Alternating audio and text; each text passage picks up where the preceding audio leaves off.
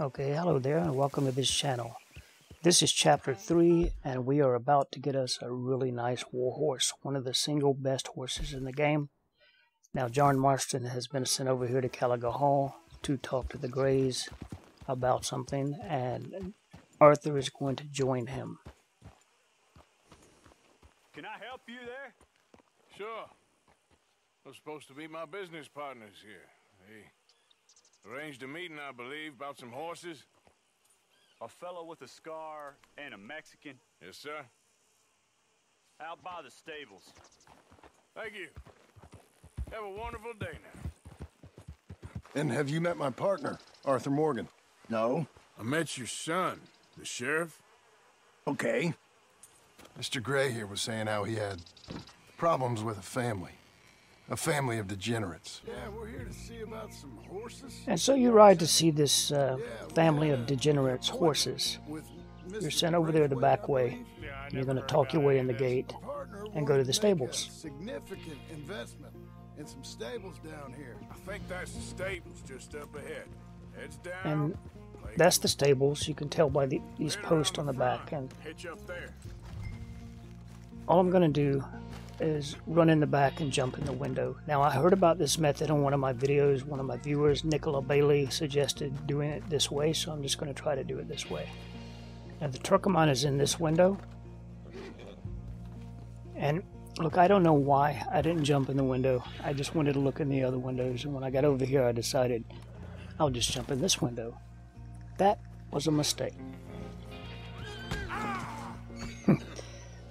Because all these horses are agitated. And I jumped over the stable wall here. You can see the stable foreman out there. He doesn't care. So you're good in here. But you can't get in the stall like this. You could probably go around to the right and jump over the stable walls. But at this point I just decided I'm just going to go back out the window I came in and go back in the proper window.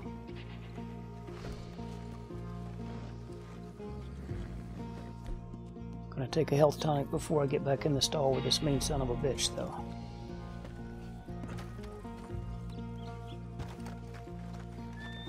Right, so this is our Turkoman's window. You can tell it's got that lovely dark bay coat. And you basically just start feeding the horse. Use the weapon wheel to access the horse food and just start feeding it. It doesn't matter what you feed it. I think I'm going to have to feed this horse about 10 times here. And he won't always take the food because he's agitated. So you just have to keep an eye on what's going on to the right there. If you see the whatever food you fed him is listed there, that means you ate it. And there will be a bonding icon blip to the right. So you're bonding the horse up towards level 1. And that's all we're going to do. We're just going to keep feeding it. And the way it all worked out, I like this method better than the other way of doing this, where you feed the horse once you get to Clements Cove. Because at Clements Cove, there's always this fear of, like, I'm going to mess this up somehow and the horse is going to get away. But where's the horse going to go here? You know, he's in the stall, nobody's trying to get him, and you're free to do this. And you know, I'm not even sure I would call this a glitch. It's not a glitch. You're free to feed horses in the game, right? And this is a horse in the game. He's in a stable. You just got in here and fed him. I would say it's an exploit, but maybe not a glitch.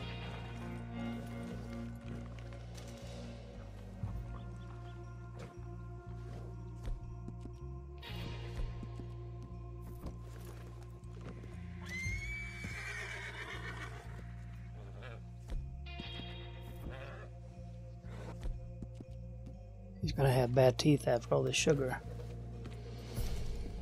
Okay, he's bonded, but if you look at the mini-map, there's no horse icon on the map, so feed him one more time.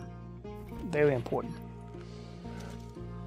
See, now you see there's a horse icon on the map. This means the game recognizes this horse as your secondary horse. This is your official secondary horse. And then you just go and play the rest of the mission like the game tells you to.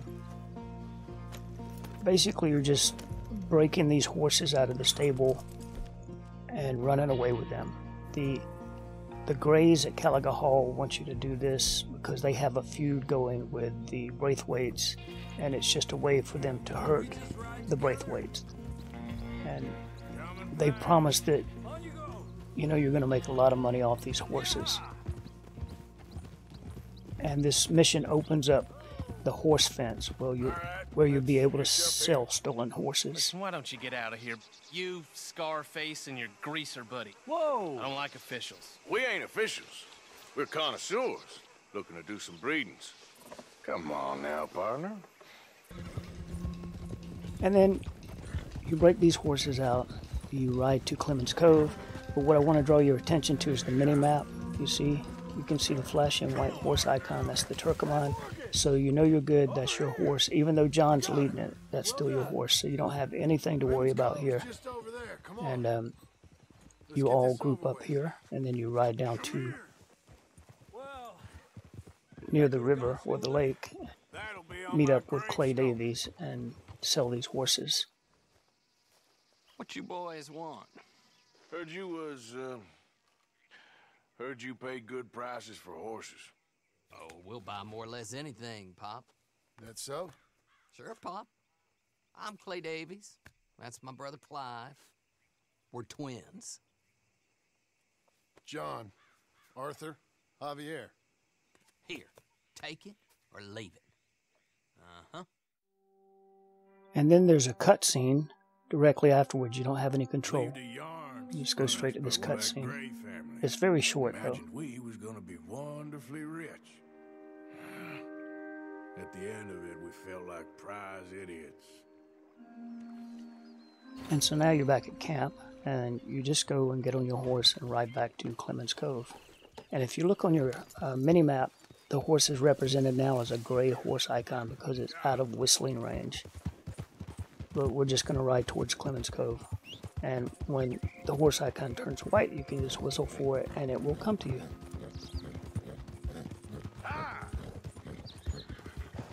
Shit! Are you nuts? I don't like no disrespect. And you can run straight to the stable from here. But I'll show you something really quick. A lot of people's first instinct is put a saddle on the horse. That's my first instinct. But you can't saddle up this horse. It won't take a saddle. I don't know why. It just won't. So, if you want to ride this horse now, you have to do it bareback. I'm going to put the saddle back on my Dutch warm blood. But we just want to go to the stable now, and it doesn't matter whether you ride the Turkoman or the Dutch warm blood. Your main horse. Yep. You just whistle for it, it'll follow you. And you're going to ride to the stable and put it in your stable. I recommend going to the Scarlet Meadow stable because it's the closest one.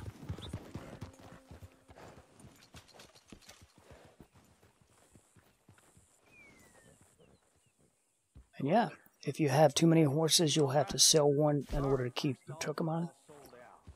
But then you just stable it up, saddle it up, and it's your horse. Now this is a great horse. This is one of the single best horses in the game.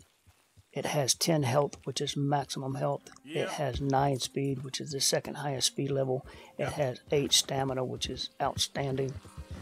This is an agile horse. It's hard to kill. It's fun to ride. And it's like I said, it's just such a quality horse. When you're riding it, you just never want to get off. And it's beautiful. You know, the coat might not jump out and grab you at first, but the more you ride it, the more you realize, man, what a beautiful horse. Just look at it. That is a gorgeous horse. And it's so much fun to ride. And you should definitely give this horse a try, if you can, in Chapter 3.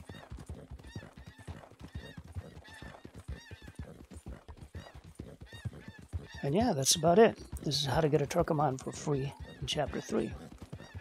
Thanks for watching.